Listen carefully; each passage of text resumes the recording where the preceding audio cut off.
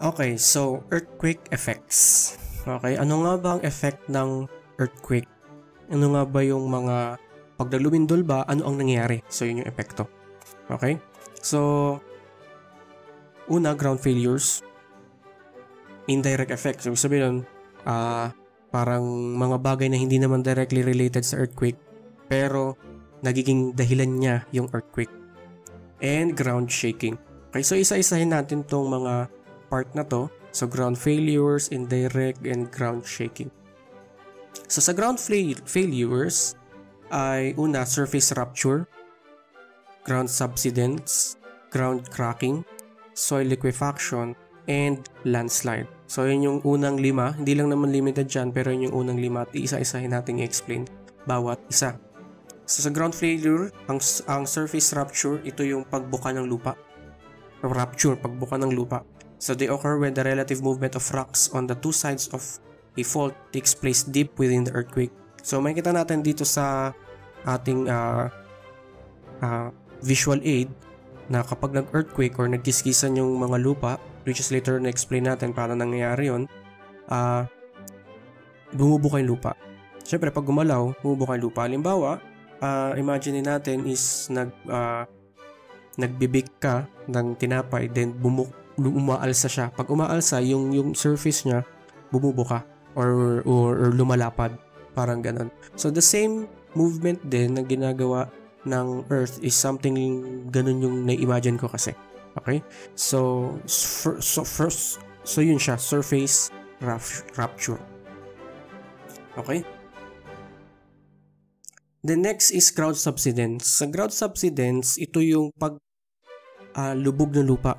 Or halimbawa, so mababasa nyo naman explanation dyan, they occur as a loose soil rearrangement. Halimbawa, imagine ninyo, nagtaktak ka ng Milo sa tasa mo. Siyempre, yung Milo ang tasa mo, nakaumbok siya, naka-triangle siyang ganyan kasi tinaktak mo yung Milo mo eh. Ngayon, siyempre, gusto mo pantay siya, iyayanigin mo siya ng i-vibrate mo. Tapos ano naman mangyayari dun sa Milo? Yung Milo magpa-flatten.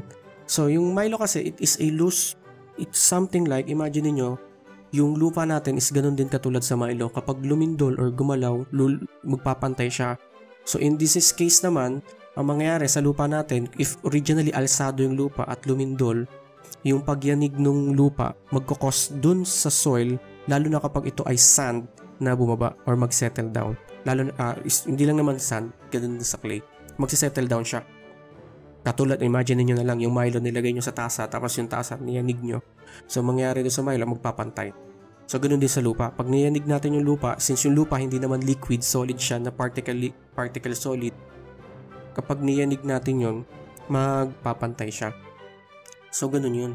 So, yun yung ground subsidence. So, ito yung ground failure nangyayari. Ngayon, if ever nangyari, minalas-malas ka at yung building mo nasa ibabaw ng isang loose soil or mahinang uri ng lupa at hindi mo dinesign yung building mo against dun sa probability ng ground subsidence, ang mangyayari sa building mo, babagsak, lulubog din siya kasama ng lupa. Okay? So, importante itong subject natin kasi kailangan muna natin maintindihan ano yung mga pwedeng mangyari dun sa ating gagawin. Kasi civil engineers tayo maggagawa tayo ng building Kailangan naintindihan natin yung magiging effect ng earthquake. Kasi halimbawa, ito, balik tayo sa una. Halimbawa, naglagay ka ng building mo, makikita nyo yung kulay puti dito sa gilid. So, halimbawa, building mo, nilagay mo dyan. Tapos, hindi mo alam na may probability na lumindol dyan. Or halimbawa, alam mong may fault line dyan, tapos may probability mag-rupture dyan mo pa nilagay building mo. Dapat hindi mo na dyan nilagay. Kaya meron tayong mga fault mapping para iwasan natin yung mga lugar kung saan possible yung surface rupture, di ba? So, yun yung mga dapat nating maintindihan bago mag-design din ng building. Okay? So, ganoon din sa ground subsidence. Syempre, you knowing na may possibility na mag-subside yung lupa dyan, but although no choice ka, halimbawa, yun yung nabili mong lupa. So, syempre, i-design natin yung foundation ng building na hindi guguho even if mag-subside yung lupa. So, marami yun. So, foundation engineering, which is siguro sa 4th year nyo, yun yung i-discuss. Paano natin i-design yung foundation. Pero hindi yung topic natin sa course na to. So, gusto lang natin maintindihan ano yung mga epekto ng earthquake. So, para magkaroon tayo ng idea. Okay? Next naman, is ground cracking. So, iba to sa surface rupture din to. Pero sa ground cracking, it is usually observed sa mga dulo-dulo ng mga let's say burol, mga ganyan. So, makita natin sa visual aid. So, magli-laser tayo. So, usually observe is itong apat na to sa dulo. Fissures. So, yung fissures, ano ba? Lumindol. Yung lupa is parang, syempre, katulad nga ng Milo. Imagine nyo ulit Milo. Tinaktak mo sa tasa mo, nakabundok siya ng ganyan, niyanig mo. Syempre, ano yan? Papantayan. Or imagine nyo naman, nagsasaing ka naman. Nagsasaing ka. Kasi mo yung kanin mo. Tapos, syempre, alisin mo yung tubig. Yung tubig na yun, may mga kanin na dumidikit pa dun sa ilalim. Ngayon, biglang ang nangyayari doon sa bigas pala, hindi pala kanin, hindi pa siya kanin, bigas. Yung bigas, biglang bumagsak. So, syempre, tatapon yung bigas doon. So, yun yung isang example na pwedeng mangyari kapag lumindol. So, imagination ko lang naman yun. Sana na-imagine yun kung nagsasaing kayo. So, parang ganyan. Ito yung fissure. So, bumubuka din siya, parang soil rupture. Pero, bumubuka siya due to movement ng lupa. Hindi directly dun sa fault line. At ngayon, scarps. Scarps is ito. Yung yan, sa visual aid nakikita natin. Then, itong mga word na to, horst and graben, ito ay German word yata to, I think. So, kapag nagbumuka yung lupa or medyo malaki yung pagbuka ng lupa, may part na lulubog, may part na tataas. So, yan siya. So, movement yan ng lupa. So, knowing, kapag, syempre, PVolcs natin, Philippine Volcanology and Seismology, ganyan, ay nagmamapping sila ng mga hazard. So, knowing kapag may ganyang hazard assessment, may possibility na mag-landslide, i-modify mo yung lupa para hindi siya mag-landslide or mag-lessen yung probability na mag-landslide in time of earthquake. So, yun siya. So, excuse me. That's for ground cracking. Then, ground failure, ito yung isa sinasabi ko kanina, lagi itong lumalabas kapag nagpapa-soil investigation ka. Soil liquefaction. Ibig sabihin nun, soil liquefaction, pag lumindol at yung lupa mo is most likely granular or parang sandy, lumindol siya, ang mangyayari, magmumukhang tubig yung lupa mo. Yung sahig, yung lupa mo. Magmumukhang tubig, magliliquefy siya. So, ang mangyayari, nagliliquefy siya, yung structure natin can only stand over solid ground ay nagliquefy. Ano mangyayari sa building mo? Lulubog. Katulad nung nakikita natin dito sa GIF.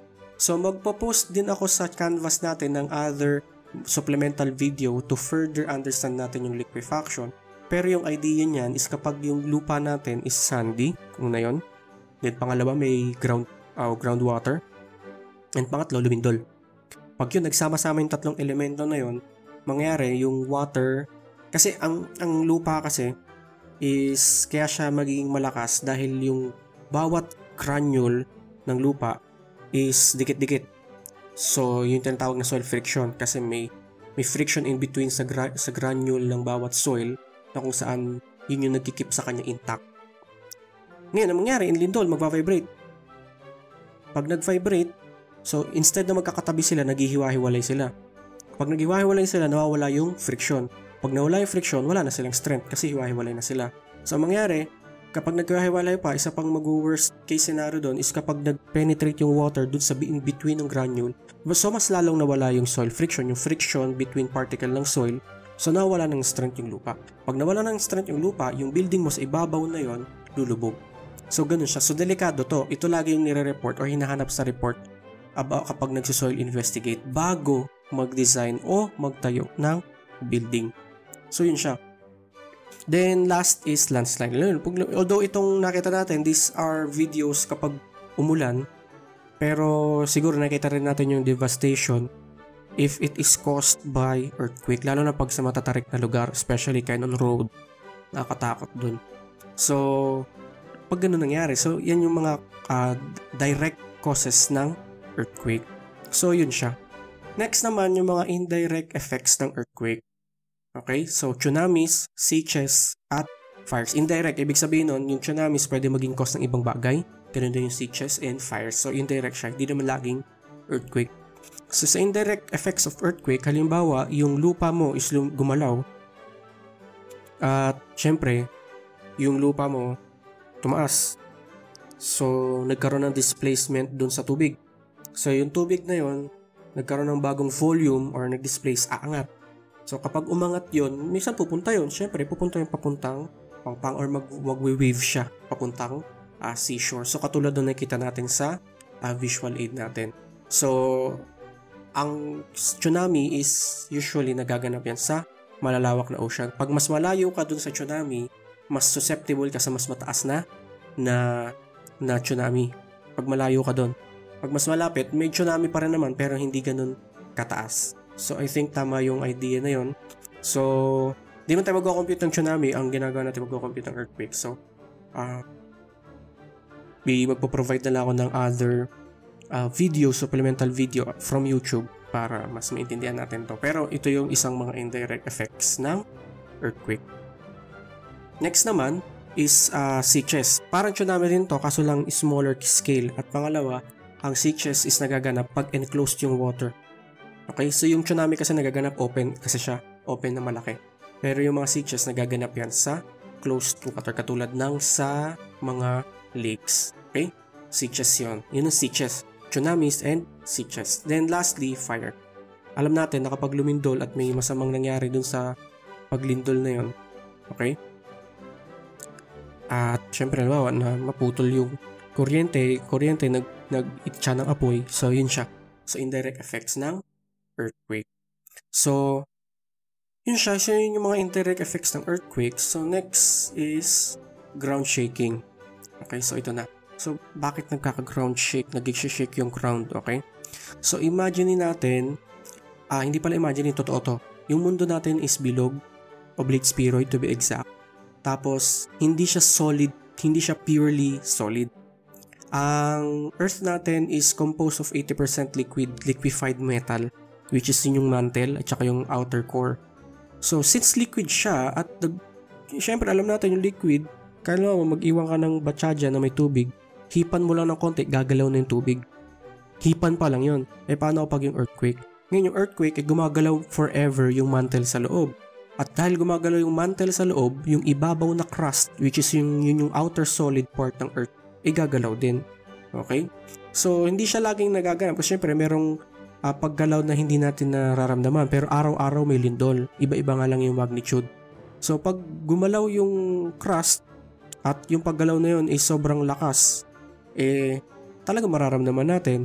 At mangyayari, mag-shake yung ground, and kung medyo minalas-malas pa dun tayo, at mararamdaman talaga natin. Okay? So yun siya. So yun yung ground shaking. So bakit nagkaka-earthquake? Nagkaka-earthquake dahil ang mundo natin ay hindi purely solid. Hindi siya 100% solid. Kasi kung 100% solid siya, di walang magnetic sphere, walang magnetosphere na magpo-protect sa atin sa sun. And ibig sabihin ng mangyayari nun, wala na, tostado tayo. Wala talagang mangyayaring life. So, liquid siya. Sa ibabaw ng liquid na mantle, mayroong solid crust, which is few kilometers thick lang, napakanipis lang nun. Ngayon, dahil syempre sobrang laki nun, hindi niya kaya maging solid ng isang buo.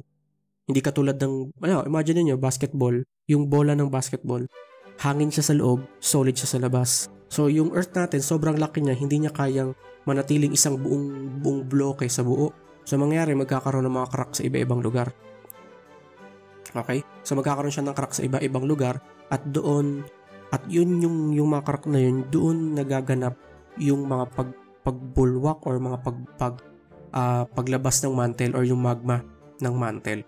Okay? So, especially tayo sa Pacific Ring of Fire, madalas natin mararamdaman